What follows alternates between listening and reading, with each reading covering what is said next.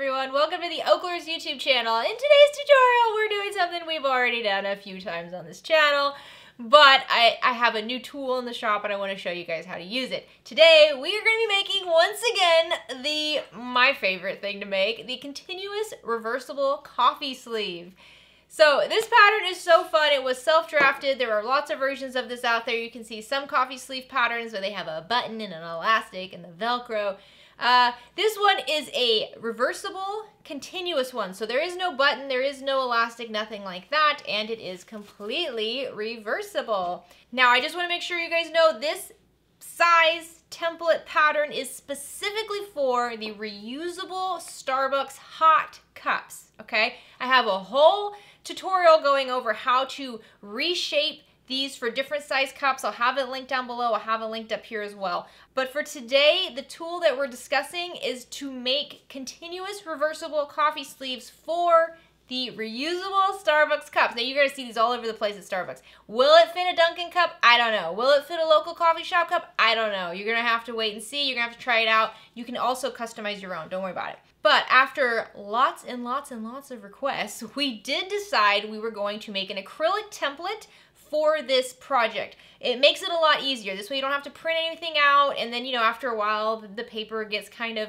torn, or you trace it onto a piece of, you know, like cutting mat material and cut that out. This will make it a little bit easier for those of you who are gonna be making a lot of these. Now, I know we're in the middle of summer, not everybody's thinking about hot coffee, but fall will be here soon, and if you make these to sell, this is going to save you guys a lot of time. So these are the ones we're gonna have in the shop. You can see I have some that are not very see-through, so if you're gonna be making coffee sleeves that are, you know, solid colors, or they don't have specific pattern placement, this one's gonna be your go-to. It's gonna be nice and easy to use. If you're using material that does have a specific design that you want it to have centered, or you have an embroidered piece of material where you did an embroidery design, you just wanna make sure it is perfectly centered, it's not gonna be caught in the seams, you're gonna wanna use the ones that are more on the clear side. Now, I'll try to show you guys this in a little bit more detail, but on this, we do have the pattern for the exterior piece of material, and then we also have the lines for the fusible fleece with an easy way to trace it out. I'll show you how to use this. That's the point of today's video. It pretty much is to go hand in hand with this template. If you buy it, I want you to know exactly how to use it. So this should be a nice, short, sweet one. I am going to show you how to use the template, how to cut everything out, and then I'm also going to show you quickly how to piece it together. Once again, if you don't need the template, you just want to know how to make it, go ahead and check out my other videos. I've gone over this a couple times. If you're new to the OklaRoots YouTube channel, please consider clicking subscribe down below. If at any point you like this video, please give it a like. Any questions, comments, shout-outs, anything at all, leave them down in the comment section. This is the most popular size, but we do have sizes for these that are bigger, that are for cold cups, things like that. Starting out, the acrylic templates are only for this size right here, for the hot, reusable Starbucks cup. If you'd like to see acrylic templates for other sizes, for maybe the cold reusable Starbucks cup, or maybe a grande, just let me know. Let me know what you guys are looking for. If you're making a lot of these, I'd love to be able to offer the templates for you guys. We have a laser cutter in-house, actually right there, right next to my camera, and we have been just chopping up everything. So if there's anything you need a template for that comes from the OklaRoots Pattern Vault, let me know, we'll get that for you. All right, guys, let's get started. Okay, so for this, you're going to need, you only need one of these templates. I just have two to show you that. One is best for if you have pattern placement you really want centered. The other one is best for if you don't. But either one of these will work. Either one of these is great. So you're gonna want some cuts of fusible fleece that are bigger than your template. And you're gonna need 2 cuts of cotton woven. I do suggest cotton woven. You could get creative and start using vinyl here if you want, but the thicker the material, the smaller this is gonna end up. So if you're using a vinyl and that's pretty thick, it might only come up this high, because now you know the inside diameter is a little bit smaller than it is with quilt cotton. So quilt cotton has a nice stretch to it. I don't interface the quilt cotton with anything. I don't add any woven interfacing, anything like that. I like the quilt cotton to be nice and loosey-goosey and stretchable. So let's go through this first. So here I have one piece of material, and let's say for this one I don't really care where the pattern is. I'm just going to lay this over here. Now, if you have this on a cutting mat, you definitely could. Just make sure you carefully hold this down, grab your rotary cutter, and whoop, go all the way around it just like that. That's the nice thing about these types of templates. You could just use your rotary cutter. You don't have to draw anything. Here, I'll do that for you guys first. I'll show you how to do that real quick. Now, it does not matter if you use this template on the right side or the wrong side. It does not matter. It is a mirrored shape, so it can be used on either side. So I'm just gonna go around this carefully. There we go. I'm just carefully cutting. If I feel like, ooh, like over here I veered off a little bit, I just go it again. It does not have any sort of a sticky backing on it, so it's not slip proof. It can slip, so you have to be very careful. I don't know if you can tell, this is not a technique I usually use. I am a tracer. I enjoy tracing it with a pen or a marker and then cutting it out with scissors, but I did want to show you that this is possible with these templates, which is why a lot of people do like acrylic templates. Okay, so there we go. So now we have one cut of material. Now let's say you have a piece of fabric that does have pattern placement. You want to make sure you get the right thing. You want to get your kitty cat in there. So let's just lay out this material here. So if you know you're going to be making a lot of those, I would definitely go with more of a clear template. The clear template does have markings on it. I don't know if you can see, but there are markings here for the center. Let me see if I can put this here. Yeah, there we go. So there are center point markings here. This is the very center of the material. So that way you know, if as long as it's right here, your design is going to be centered. The markings along the side, we have these little cutouts going around, and then they are connected by a drawn line. The little drawn line and the hole cutouts, that is the placement of the fusible fleece. That's also your seam allowance. So as long as your design is within these lines here, it will show up. If you have it going off the edge, it's going to get eaten up in the seam allowance. So let's see, let's say I want this little kitty cat right here, nice and centered. I want all three of them in there. Look at that. See, I can kind of align this up so I can get all my kitty cats exactly where I want them. There we go. That way all three of these should show up nicely. I'm going to grab a marking tool. I always like to use friction pens when I'm marking. I'm going to go around. All right, that looks great. And now I'm just going to grab some scissors and I'm going to cut this out. Now, I know tracing and cutting by hand takes more time, but I enjoy it. Maybe it's just like a therapeutic part of the process that I like. Alrighty, I've got my two pieces of material all ready to go. That's going to be adorable. And now I'm going to cut out my fusible fleece. So you're going to grab a scrap piece of fusible fleece. Just make sure it's bigger than the inside lines here. And what I'm going to do, I don't know if you guys can see it, but I'm going to, so I feel like you can see the cutouts on this one better. So I'm going to show this to you. Either one of these is very easy to work with, but I want to make sure you can see what I'm doing here. So you can see my fusible fleece is bigger than where my cutouts are. That's important. It doesn't have to be bigger than the whole template, just bigger than where the cutouts and the lines are connecting those cutouts. So now what I'm going to do is once again grab my friction marker and I'm just going to mark right in those slots, just like this. If you have a more fine marking tool here, it's okay. It doesn't matter if it's a little high, a little low, that's okay. I tried to make these cutouts nice and big so that pretty much any marking tool you're using should work in here. Obviously, if you're using a really large piece of chalk, it's probably not going to work. But any sort of fabric, pen, marker should work. There we go. So now when I lift it up, you can see I have these corner marks and I have these straight edge marks. And what I'm going to do now is just take my pattern and I'm going to line up corner to corner. So I'm lining up the top edge from one corner to the other corner. And then I'm just going to follow along, just like that. And it should match up with the marks you made as well. There we go. Looks nice. So I'm going to do the same thing on the bottom. I'm just taking the curved bottom edge and going from one corner to the other corner. And I'm not doing it like the corner of the template, one corner to the other, because it's not going to fit, right? The template is for the exterior piece. It's bigger than it needs to be. I'm just lining up any part of the edge on the bottom with the corners that I marked. There we go. And then I'm just going to trace right along that bottom edge. Alrighty, there we go. And now I'm going to use the straight edge over here to line up again corner to corner and get my straight bit here. Same thing on the other side. Line up those corners right along the straight short edge here just so you can connect them. And now that I have it all traced out, I'm going to just cut along my marked lines. All right, and there is my little fusible fleece cutout, which I will then be able to center on my material and put this all together. Now I have a whole tutorial going over exactly how to put it together, but I am going to quickly walk you through it once again because I know it would be nice to have everything in one spot. So let's go ahead and do that. How many of you guys were losing it over the fact that I had this sitting over here and it wasn't covered? I know, it gives me too. I know, whenever I see other people sewing and they have the rotary cutter just sitting out like that and it's open, free to cut whatever, it makes me so nervous. Just so you guys know, if I ever get cut or burned or anything like that, I will never show it on the channel. You don't ever have to worry that I'm going to accidentally hurt myself. Don't worry. But I do apologize because I do know that that can be kind of like nails on the chalkboard kind of thing, seeing that. I do apologize. I normally keep it covered. Okay, so we have all of our material here. I know these are wrinkled, so let's give them a little press. Be careful when you're pressing these pieces because they are not interfaced with any sort of a woven interfacing. They're not interfaced with anything to prevent them from stretching. So we don't want these to stretch. We want them to stay this size. So I'm gently ironing it, no steam. And do the other piece as well, just a nice gentle iron. Okay, now I usually like to pick what I would consider the exterior piece. It's reversible, so either side of these can be exterior, but pick one side. I'm gonna pick this side because it has the fussy cutting of the little kitty cats on it. And I'm gonna take my fusible fleece and I'm going to center this over my design. Now, if you want, you can grab your template and put it over it just to make sure your fusible fleece is actually centered. It's not too far to one edge or too high or too low. There we go.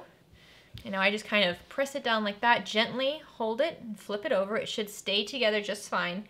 And now we need to press this from the front. Depending on your fusible fleece, this can be kind of a nightmare. Some fusible fleece, as it gets hot, it's going to kind of like, the glue's gonna pull in on itself and it's gonna get all wrinkly and warped looking. I find keeping your iron moving, don't just hold your iron in one spot with fusible fleece, you have to keep it moving. But don't push down and stretch, okay? Don't put a lot of force on this. Just keep the iron moving, keep it hot. You can use steam. You don't always need to, especially on a small piece like this. You really don't need to use the steam. If you're adhering fusible fleece to a really big piece of material, I would use a lot of steam. But for this, heating it up should be fine. Just keep the iron moving around. Don't let it sit in one spot. There we go. So let's flip it over and check how it is. Oh yeah, that's good. That's good. All right, so now let's sew this together. The template is created with a 3/8 inch seam allowance, so we're going to be doing that. First, we're going to take one piece and fold it right sides together, short edges together. You can use clips, you can use pins. You don't have to use anything. This is such a small piece. You can probably keep it together with your fingers, but I'll use a couple clips. Right sides together, there we go. Just focus on the short ends. Do the same thing with the other piece that does not have any interfacing on it. Right sides together. For these, you might want to use a 70-10 needle because it is such lightweight material. You could also use an 80-12, just be careful. What happens is the thicker the needle is, the bigger the number on the needle, the more it's going to just shove the fabric down into your feed dogs rather than piercing through it. So we do want a thinner needle here. So now I'm just going to sew along both of these short edges at a 3/8 inch seam allowance. All right, once you have them sewn together, you're going to flip one of them right side out. You can press open the seam allowance if you'd like. Let's go ahead and do that. That'll actually be good. Since I still have my iron out and it's hot, let's press open the seam allowance. It's going to reduce the bulk, make it easier to sew together. So I'm just gently pressing the seam open. There we go. Do this for both of them. All right, when you're looking at these, remember there is a top and a bottom, okay? There's not a left and a right, but there is a top and a bottom. So the top is like the bigger opening. If it's a fan, the top is the fingers, right? So you're gonna wanna put these right sides together. So I'm gonna flip one right side out, and I have the other one wrong side out. And I'm just gonna insert this one that's right side out inside. So they are right sides together. If you wanna match up these seams, you can. If you don't have to. It's totally up to you. I usually don't match up the seams. I just don't think it really matters. But I'm sliding this in to get the raw edges to meet one another. And I'm focused on the top edge right now. Once I have it in there, I'm gonna grab my clips. I'm gonna clip right along the top edge. Remember, both of my pieces of material are right sides together.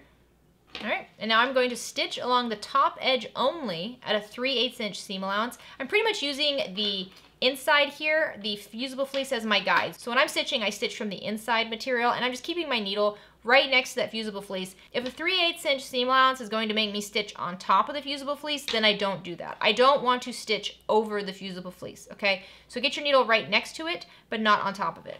All right, now that you have the top stitched together, you're going to flip the units out and then tuck in the piece that does not have any fusible fleece on it. Go ahead and tuck that on the inside, just like this.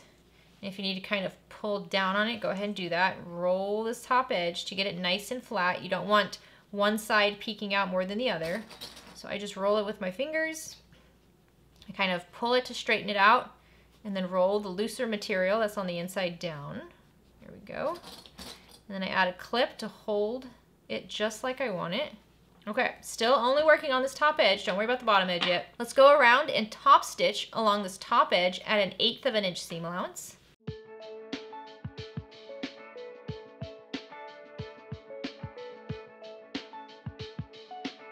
So you can see I did flip this inside out when I was top stitching it. Since this is reversible, there isn't a right side and a wrong side, but since I have a feature fabric here, I did want my top stitching thread to go with that feature fabric. How cute are these little kitty cats? Okay, so the last part is closing up the bottom edge. What I like to do is I'm going to kind of tuck down my material that doesn't have the fusible fleece on it first, because I'm just gonna work on the material here that is connected to the fusible fleece.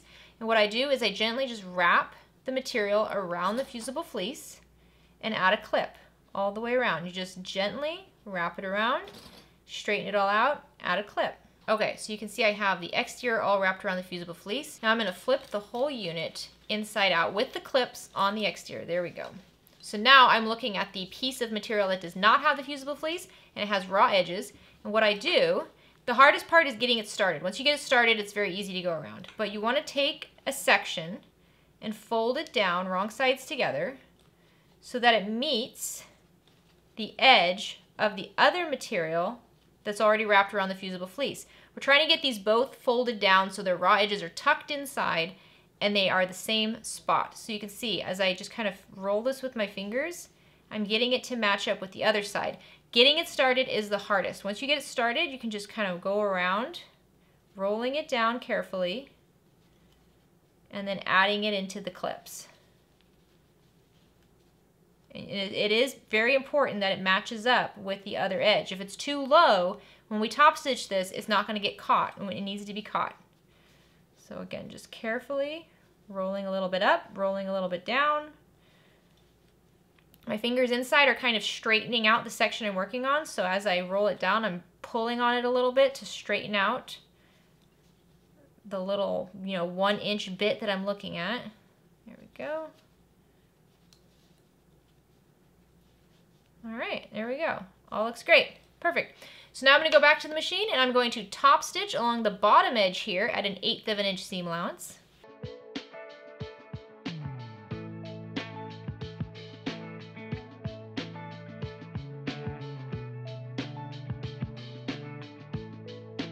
Alrighty, all sewn together. Let's flip it out. Oh, look at my little kitty cats. Aren't they cute? So let's grab this cup here, put it on. There we go.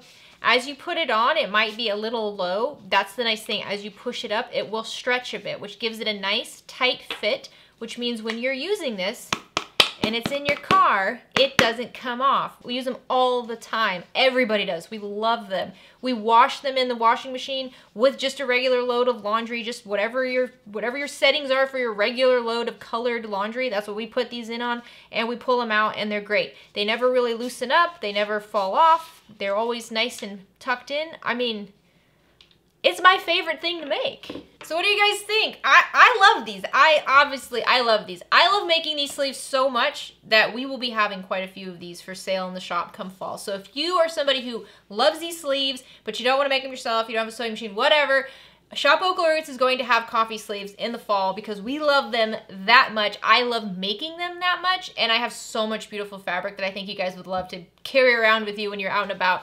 But specifically, the templates. I really hope this is helpful for you. I practiced with these a lot to make sure they were helpful for me, and they are. So if you grab one of these templates, let me know. If we sell out, we can only make so many at a time, so if we don't have any in stock, make sure you're on the mailing list and we will mail you out an email when we restock the templates. If there's specific colors of templates you'd like to see, let me know. I think these are gonna be really fun, especially if you love making these sleeves as much as I do. This is super, super handy. So I hope this is so helpful for you guys. If there's any other templates you'd like to see, let me know. Do you guys want a template for the reusable cold cups? So actually, I have one right here. These are the Starbucks reusable cold cups. This is not going to fit on there. I mean, it kind of, well, it fits a little bit on the bottom. It's like a diaper. But if you guys would like a template for this one and maybe have it a little bit taller, a little bit bigger, let me know. We can definitely add that to the shop. So I hope you guys are having a great day. Have a fantastic rest of your week. Get out there and make something. Bye, guys.